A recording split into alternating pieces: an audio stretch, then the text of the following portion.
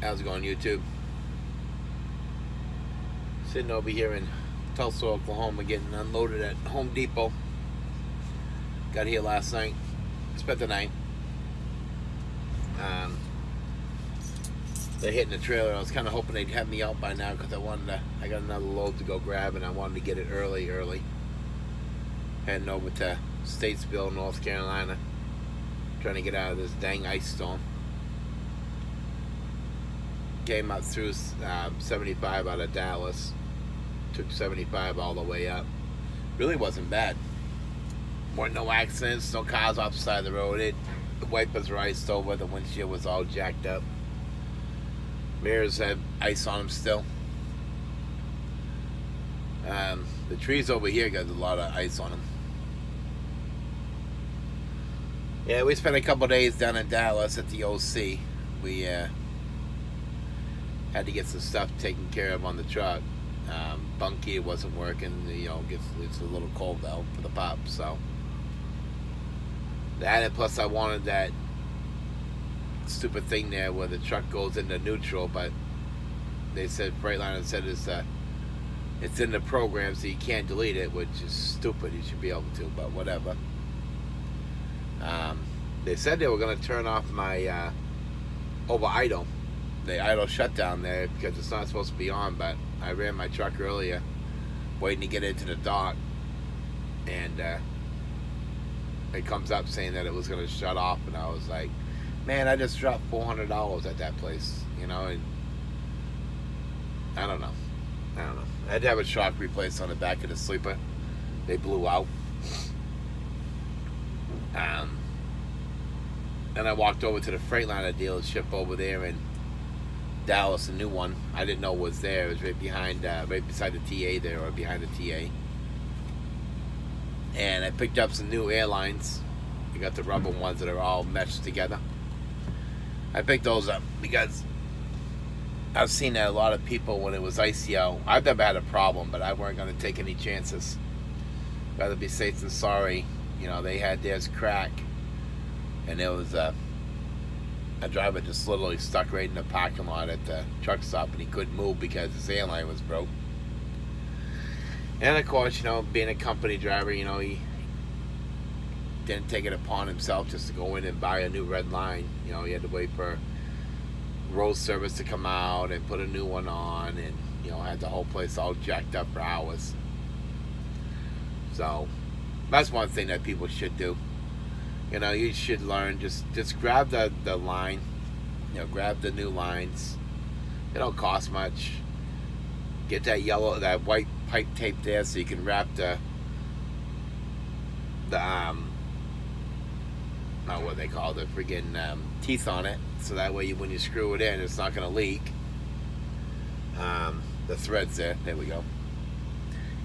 Keep some tools on you and just do the job yourself. I mean, the company will reimburse you if you're a company driver. Just scan in the receipt of everything that you did, and then that way you're not jacking up everybody else who's trying to get to work or needs fuel to get to work. When you're sitting in the middle of a truck stop at the entrance, that kind of jacks everything all up. But that's what I would do. And of course, I got those lines.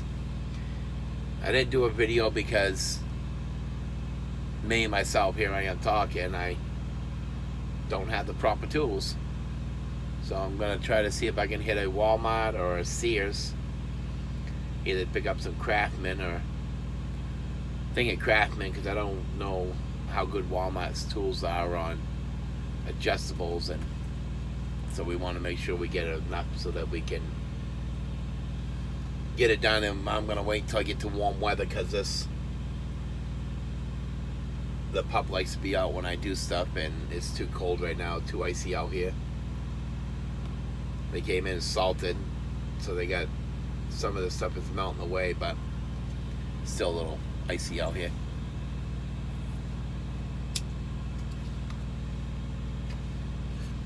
So that's what we're doing. I tried making a video earlier went to upload it and stuff, and for some reason my GoPro, I don't know if all GoPros do it, but my GoPro, it has 3 different sections in it, which it was on all the time as the recording. It was a 45-minute recording of everything that I got done and everything I was getting done, and the purchasing of the airlines, but it was in 3 different sections. So when I went to upload it, and of course I don't know how to edit yet because I ain't too smart. I need to get a laptop. That's the next thing I'm getting. So I just deleted that and said, heck with it, we'll just do this little video here. Yeah, I wasn't too happy, wasn't too impressed with that Freightliner. The person there, the people there are rude. They're rude. They don't know much. You know, I told the guy, I said, I got a Freightliner P4, here's the VIN numbers, and he's like, what's that? I'm like, it's the next generation Freightliner. Well, I never heard of a P4. I don't even think you're in the right place. It can't be a Freightliner. I was like, dude, it says Freightliner right here on my VIN numbers. You know, here's my registration. You know, what's it say? Oh, look at that, FL. Yeah, Freightliner. You know, I mean, that's just rude. And then, you know, I dropped $300 and something, and the guy hands me my paperwork and walks away. Doesn't even say, you know, hey, thank you for your business. You know, no, let me get out of here. I got to go finish my damn break. You know, I mean, Jesus. I mean, when you spend money, you should, you know, you're a customer, you should get some kind of respect. I was going to pick up new seats for the driver's side, but I ain't going to drop no $429 each seat for people who want to be rude. You know, you want to be rude to me, I'm not going to spend any more money. So that's what I did. I just walked away. I just said, heck with it. I'll get somewhere else that has more of a selection anyways. I mean, they had nice seats there. I like the seats, but they didn't have no seat covers, no cushions. Come on, pup. So, you know, you can't sell seats without seat covers. I mean, that's just, I don't know. It's just, I don't know how long they've been there. Maybe they just didn't have all their everything in stock. But I know the one I went to in Phoenix or Tolleson. I would like to go back there because they had a lot of selections. They had a lot of seats. I'm not looking for a $2,000 seat. There's no way. I just want to either replace the one I got now or get some nice cloth ones. So that's what I want to do. This one got ripped. I don't know if you can just, if they come out in pieces, if you can fix them so that you can just take the back off, because that's what got ripped was the back. So I'm kind of curious if you could take just the back off and replace it. That might be a little bit cheaper. Because that's what I want to get done. Oh, here comes Home Depot. I think they're all done with us, finally. It's been a while. Waste Management's going to run them over.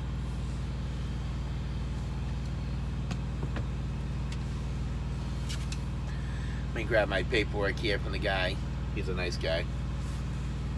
They were nice people. I got in here and... No, stop. Hey, that's it. Okay, no, that's it. No. Stop barking at people. All right, all good. All right, sir. Thank you. You have a nice one. Max, stop. Ever since, stop now. Ever since some guy at the damn fuel aisle when I was fueling up, he was at the door and the guy went by and he fucking slapped the side of the fucking truck. And, at Max and stuff, now he growls at people. He's never done that before. And I told the guy, I said, you see this fucking sledgehammer right here? I said, I'll pop you on top of the fucking head. I said, you ever hit the side of my truck again? I ain't like anybody else. I don't back down. You know, you're gonna do something. You're gonna hit the side of my truck and make my dog go after you, and so that you can freaking say, "Oh, your dog came after me." Bull, keep away from my damn truck. That's the way I look at it. But I don't know. Like I said, I just wanted to make this quick video, just a little update. As Max is growling, and I said, I gotta get this air built up. Get it all built up and stuff, so that way we can get out of here and head over to our other one and start getting over to North Carolina. Hopefully it's warm. I left 66 degrees in Dallas to come up here, and woke up this morning, it was 19. Can't complain because my wife will kill me because she's up in Wisconsin.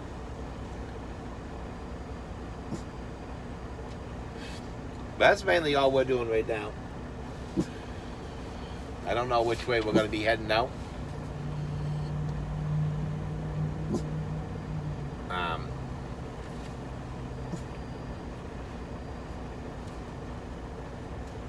Started at 8 o'clock. Took 2 hours and 47 minutes to get unloaded. That's not too bad, I guess.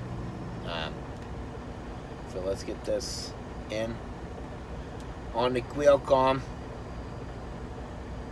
Alright. So it's all done. And then we do the paperwork, which you just have to put in a number.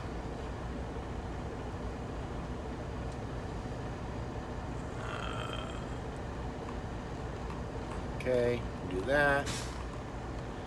Then we say we departed so that we can just, even though we'll sit here for a second because we got to get the next load.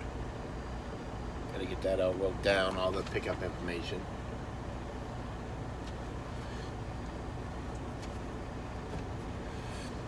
Alrighty. So we got to move. Oh, hold on. I got to go give steak right there. Steak.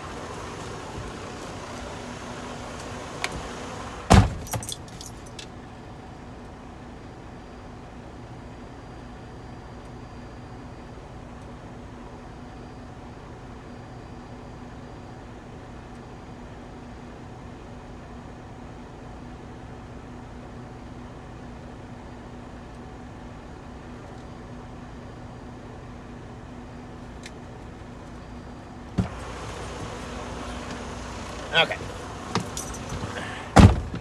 I had to move the truck out of the way. Sorry about that.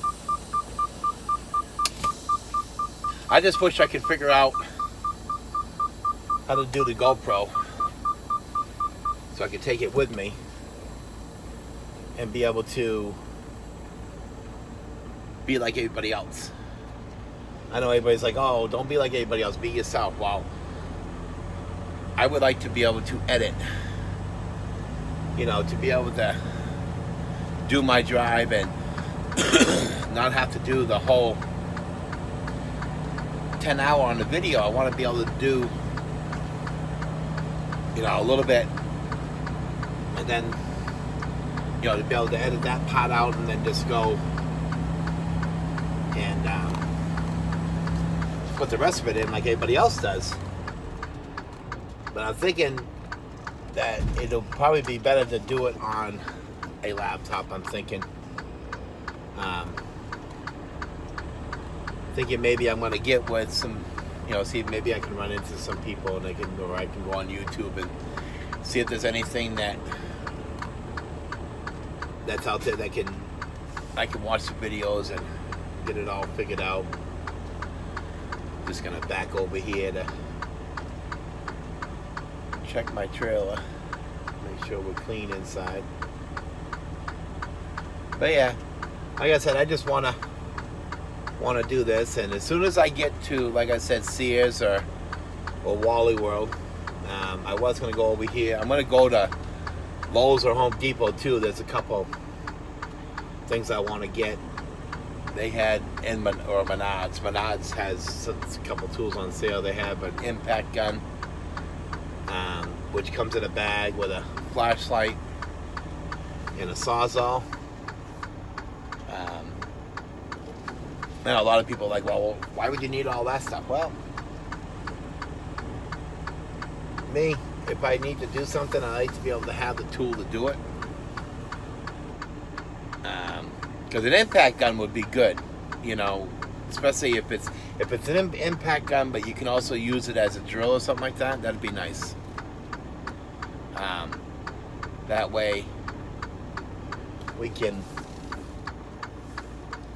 you know, be able to tighten the bolts up like on the Thermo King. How I lost that bottom because I thought that they tightened the bolts up, but they didn't. So, of course, not having that, you know, tight, it I lost it. So I know we don't need the wheels all the way up, but we'll put them all the way up because I do not like to run mine all the way down.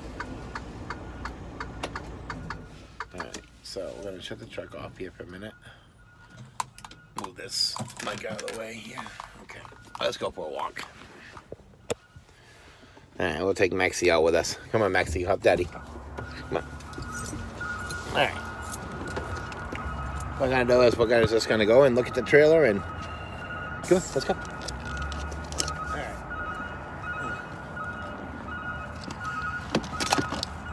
So what I did is I slid the wheels. So that way I don't like them all the way back. Just makes it easier. Don't go too far, buddy. What we'll do is we'll just hit it. Pull forward a little bit. I'm going to check the inside here. Oh, look at this. Seriously now. Unbelievable. Unbelievable. Well, we know what this means. Come on, buddy. All right. Well, what we're going to do now is let him go crazy for a second, and then I'm going to put him in and grab one of my leaf blowers here because I don't understand why they have to make a trailer so dirty. Now I have 2 different leaf blowers here I use. Alright, this right here. This right here is awesome. It's a runs on a cord. And this is the one I use. This is a battery operated one, which is cool. Put the piece on. Boom, Black & Decker. Works awesome. Love it. Because see, this one right here runs on a cord. I have a 150-foot cord in the truck.